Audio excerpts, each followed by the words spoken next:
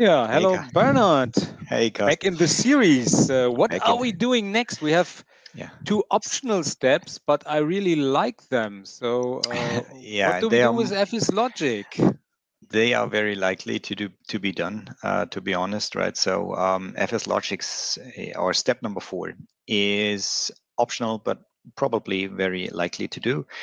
FSLogix is a solution for the people that want to have profiles, or a profile management solution for their virtual desktops. So think of it. We do have a lot of users that are accessing shared desktops, right?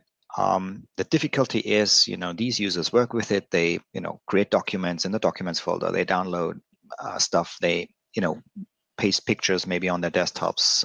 They put something on their desktop itself, and this is valid data, right? But what you don't want to have is when this user comes back the next day and maybe is using or connected to a different desktop because of pooling, right, and load balancing. They want to have their data, so you need to copy that data to a central location and have a mechanism that makes it possible that that this data is moving, or is mapped to the logon, or is following along the logon session with that user. And FSLogix is doing that. So, but we need to provide a central file share for FSLogix to work. And that's what we did in a different series. So we provided a highly available scale-out file server, which is providing a SMB file share, highly available. And maybe you show that and make a little bit of appetite for the other series, because we don't want to do it in here, but we don't want to say we want to share that content with you, but it's we need a central storage for our profiles, and in FSLogix in this scenario we will use user profile disks. There are other possibilities.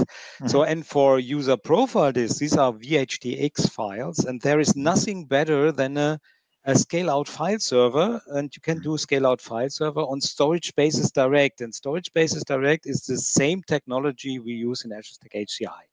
So we provided a 2-node scale-out file server, Storage Spaces Direct, with local disks. And in these 2 nodes, there is a cluster running. Just give you a peek. Here is this 2-node cluster for the cluster manager. And we have one role here, and this is a scale-out file server.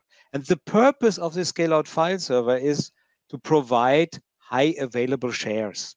So if you want to have more information, there's a 2-part mini series. Bernard, we will have a link in the video description to that. Look at it, but we highly recommend to have a high available storage for your profiles.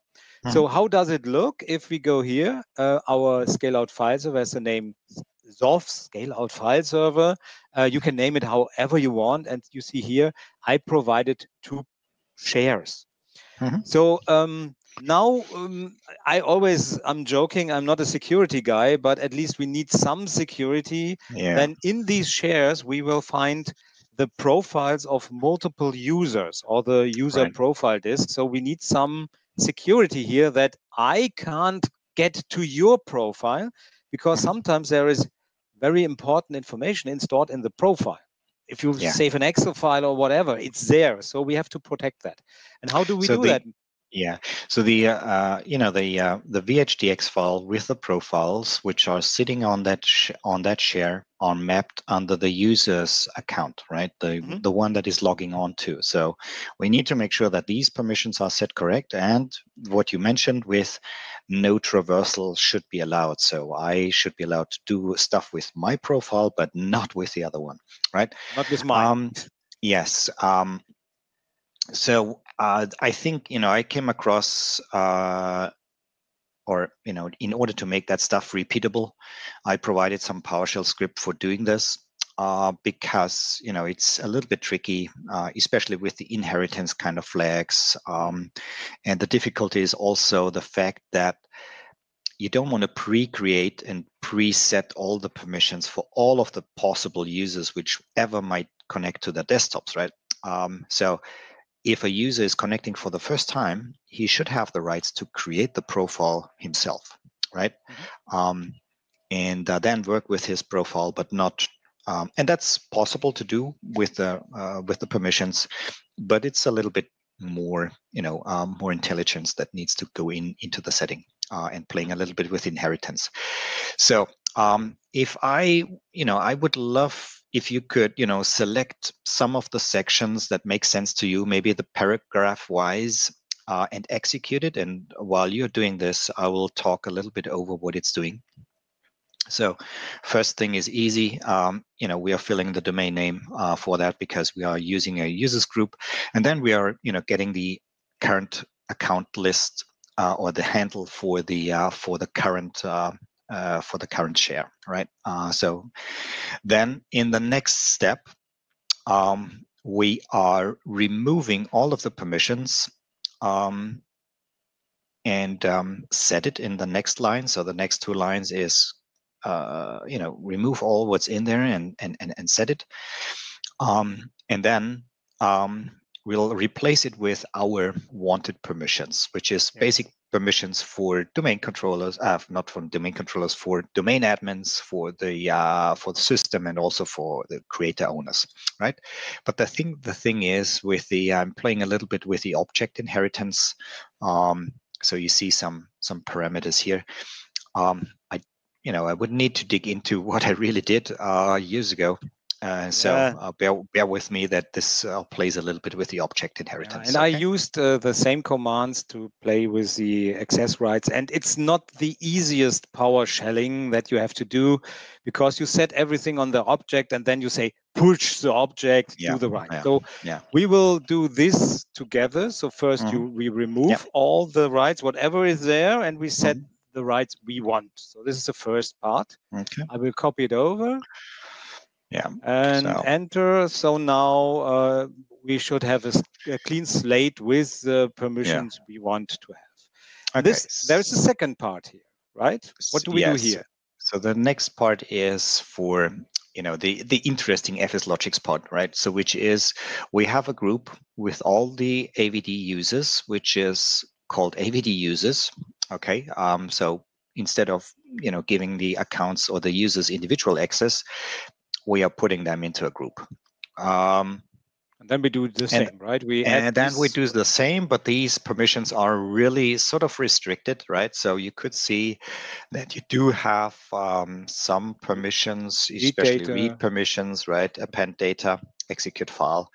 I would say let's run it, and maybe then afterwards we have a look at how these permissions look like if you open up File Explorer and go into the NTFS settings. Right. So we have set it for File Explorer. I have to go to a system with a GUI. So we set it here. And if I go to properties, let's see if we can see the security. And here we have it. Okay. If you would put hit the edit button, please.